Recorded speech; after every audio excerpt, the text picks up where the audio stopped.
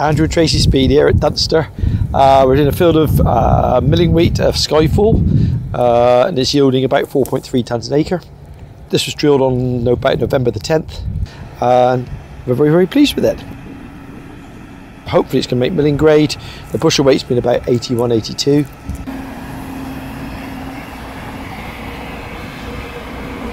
Last year it was into oilseed rape. We grazed off the oilseed rape in the beginning of December, and then after we took the crop of oilseed rape off, we let the aftergrowth grow up again, and then in October we grazed it again with sheep before we ploughed up in November and put it back into wheat. So it's a very much a mixed farming way of growing the crops. The sheep did really, really well on the oilseed rape, and as you see, the subsequent crop of wheat has done really, really well as well.